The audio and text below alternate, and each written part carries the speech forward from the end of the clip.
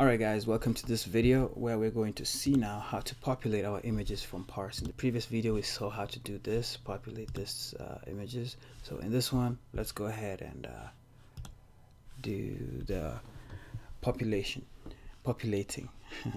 Alright, so let's first of all, we are going to need, as you can see here in the XML, we're going to need a single row XML file that will be responsible for showing how our single row will look like.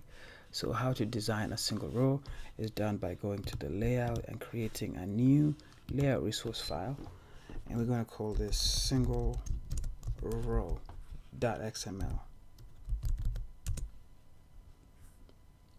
all right, and it's a linear layout, and that's okay.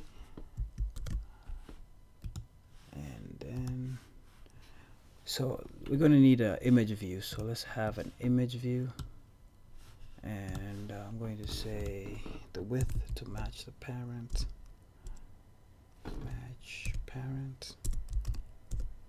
okay, and the height to about 500 device pixels. Maybe is that too large? Yeah, super large. Maybe 100, maybe 150. Really? Okay, just like, you know, I don't know, kind of an image app where you scroll images, right?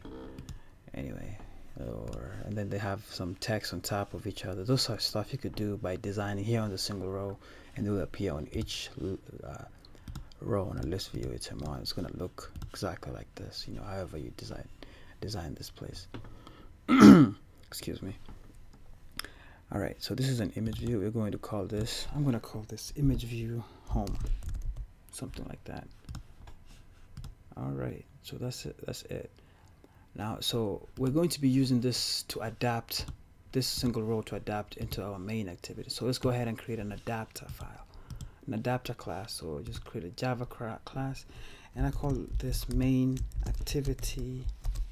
I was saying adapter as well, just so you know. And I call it MainActivity because it's going to adapt the main activity. That's how I do it. If I have another activity, let's say chat adapter, chat activity, I say chat activity adapter kind of thing, you know, so just to be consistent, and it just lines up the same, so you know what you're working with.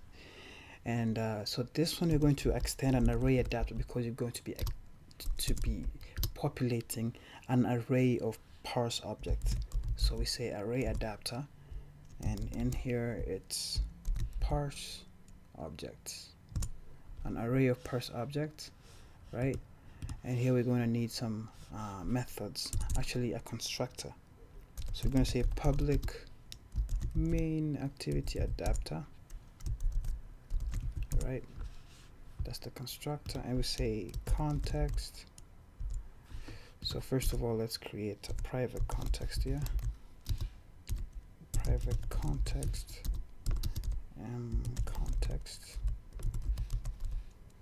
context, private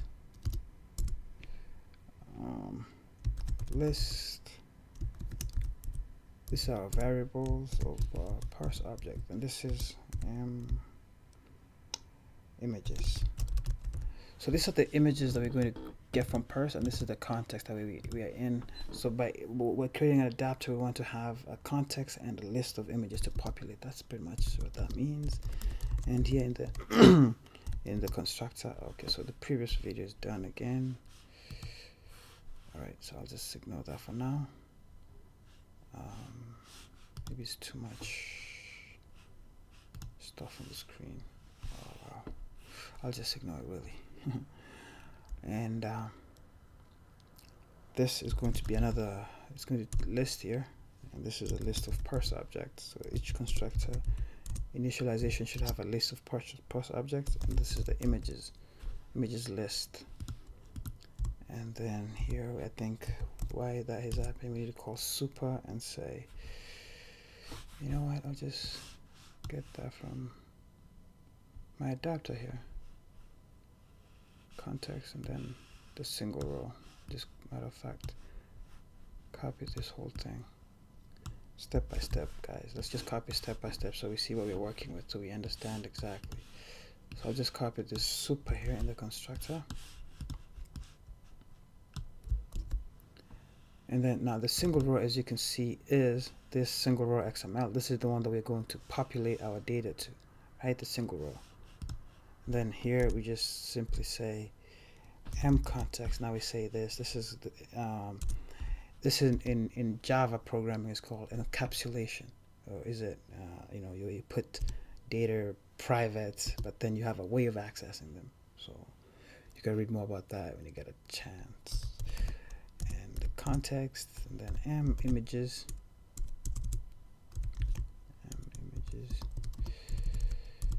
All right, we're hiding our data here, and images. And it's images, right? And then, so we're done with that constructor there. So one other thing we're going to need is now get the variables where we're going to be working with. So in this case, we have an image view. If we had a, let's see, a simple text, like a single text, like, let's see, this had a text here. If we had some text there on our list view, you know, that would appear on each of them, so we give it an ID. We do also have to initialize that. But in this case, let me just show you what I'm saying. So I'll just create a public static void view holder. Is it static void or is just static class? All right, let me just copy this static class. It's not a method, it's a class. It's an inner class. All right, so this, as you can see, image view, it takes, we just create an image view, which is this image view right here, which was what we have, the data we have. If we're going to use the text view, we'd have also created another variable for text view, but in this case we're not going to be using that. So this is just an example, so I'll just delete that. Just delete it from here, and that is good. And right, and then so I'm going to call this home image, yeah. All right, and then now one more thing we're going to need is this get view method. This is what we need to override here. So paste the get view method in there, and that's pretty much it. And then here, if you really say we have a final view holder, if convert view is equal to null, if there's no convert view, create a convert view inflated from the single row. So it's pretty much straightforward, guys. And then now our ID, that image homepage is this image right here. So we're just gonna get the ID, image view home, because you're kind of like initializing it here. You know, we could have this up there or down here, it doesn't matter. And that's pretty much it. So we initialize it here. We give it a holder.home image, and then down here holder.home image is where we use Picasso. Now, this is another library that I have to talk to you guys about. So Picasso is a library that we need, and it's a library that is very useful for populating images, in the sense it allows you know, images loading is it asynchronously. It's pretty much cool. You've seen this in when you're scrolling on Facebook, and then the images load one at a time when as you scroll down. So it kind of saves you from loading all the images and wasting resources, other than just load the necessary images depending on the screen. So Picasso is an awesome library to use, or you can use Android image. There's one on GitHub called Android image loader, I think. Yeah, something like that. But it's something to check about, take a look at. So Picasso is what we need. Picasso is found, you can find it on GitHub, or I'll just come here to Picasso Android, or Picasso Square.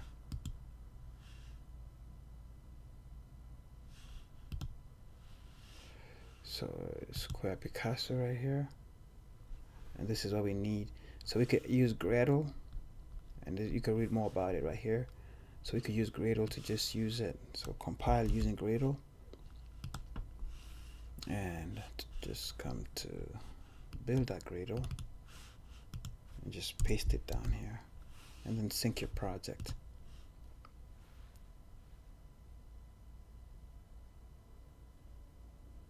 And that project is synced, and Picasso should be working if all goes well, really. Unless, yeah. So there we have Picasso working. Now, if you read more here, we have Parse object is the object, mimages.get position. We're using this position in the get view. So just copy this code and just use it the way it is, guys. It will just work right off the bat, unless there's really anything to be. So as you can see, this one is like this because we haven't used it. Now we want to use it in our main activity.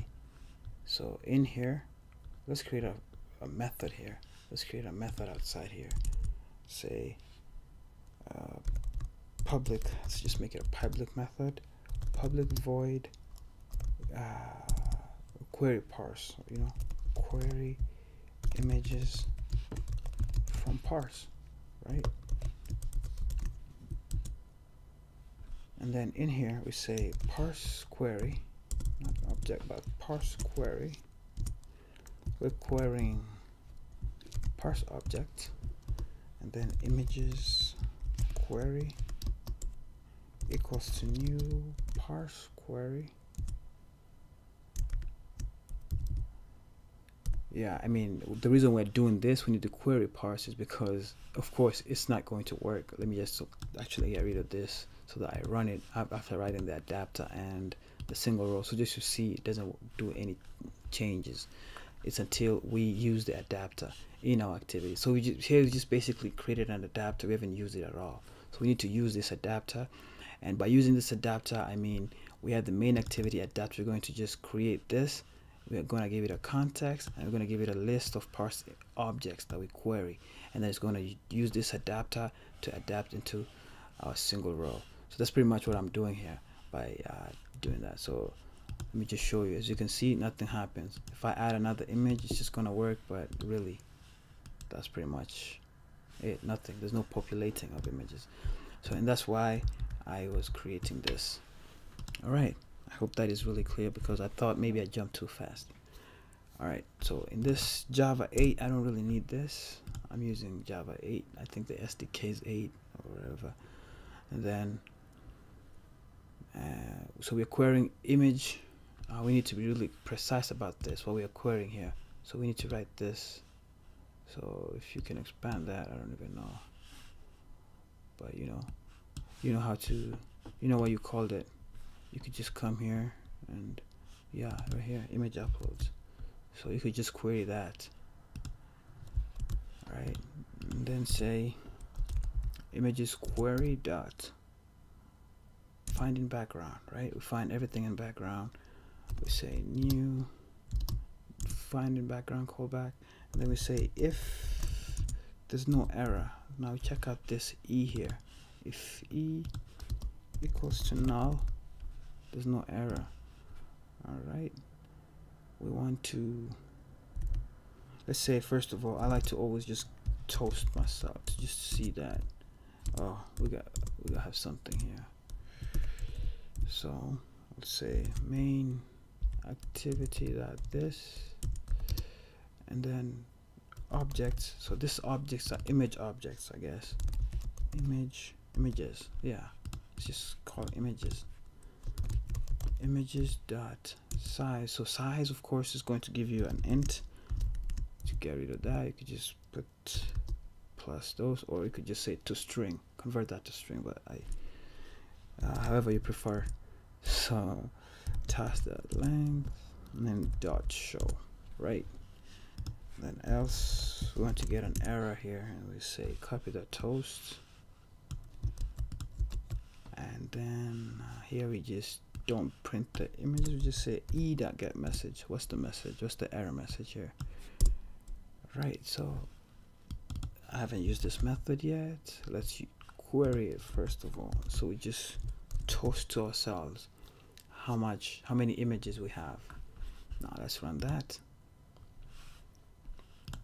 Let's give it a second.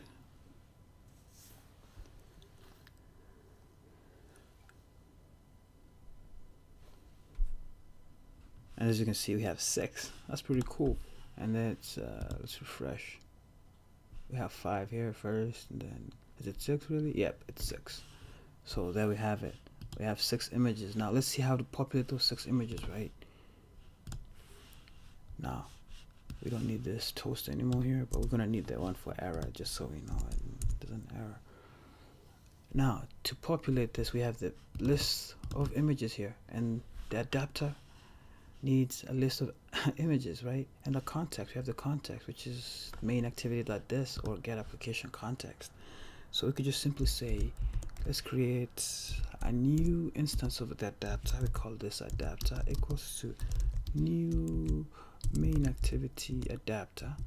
And this MainActivity Adapter, like we said here, you know, we've used it now. It takes a context and a parse list of parse objects. So the context here is MainActivity, or we could say this inside of our done here. So maybe MainActivity.this works, and then the list is images here, right? Images, and then we say set list adapter. That's the advantage of using a list activity here. We just simply say set list adapter, and we give it an adapter, and that's let's see if that works really. I think this should work. So if I run the app,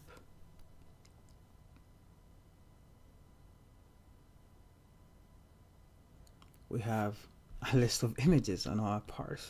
Look at that. And that's the images, 6 images. So we have 1, 2, 3, 4, 5, 6, right? So that's pretty cool, really. Add another one, as another 7th one, but we can't see the differences because this is, I'm using an emulator. But if you test using a real device, you could upload real images and it's going to be shown here. If you want to upload, arrange it by descending, you could just always say, come here and just decide how you want to query your images. Order by descending to get the wherever we're ascending, or where equal, where less than, you know, that constraint. You could decide to do that. But in this case, this is really working, and that's what we're looking for. So also, if you want to make your images look big, like in this case, you know, you could just come to the XML file now and just start working on this. Maybe say you want the scale type to center crop, and then stuff like that, you know, you could just make it like that. I don't know, just come up with some cool ideas about how to make your app. Add another one, upload, take a photo. As you can see, it looks weird because of this image view. Like I said, it's a bad design, but it was just for the sake of showing you guys. So there we have it, guys. Uploading images and fetching it from Parse. Thanks for watching, guys. Thanks for coming all this way, and make sure you subscribe, like and share, and all right, I'll see you in the next tutorials. Make sure, you know, if you have any questions, just request via the box I have below, or ask me questions. When I have time, I'll be more than happy to answer. Also, if you have anything you'd like to donate, just hit the PayPal donate button when it comes, you come across it. And thanks again, guys, for the support, and thanks for watching, and let's keep learning and let's keep going. Thanks again.